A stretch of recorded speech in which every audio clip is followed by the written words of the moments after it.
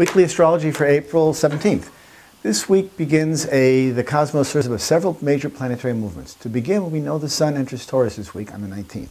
Taurus is a fixed Earth sign and represents the slow, steadfast, and sturdy quality of the terra firma. This symbolizes a time when the Earth begins to thaw and the new shoots begin to emerge from the fertile soil. After 40 days and 40 nights, sound familiar?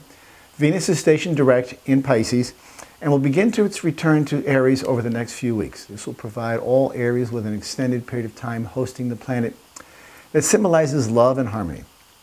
This period of time also represents an opportunity for Aries to stop and reconsider their options going forward and either stay the course or spin off in a new direction. Either way, the role of Venus will be noticeable. The same week, Mercury, also now in retrograde, spins backward into Aries again, where it will align with Uranus later in the month. This alignment may prove to be quite incendiary since Mercury and Uranus play well together and often deliver startling results. All that energy.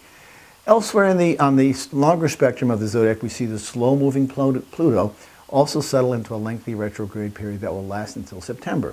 Since Pluto's cycles affect generations of people, we may expect to see a reorganization of hierarchies that bring reconstruction to the stage after a period of deconstruction.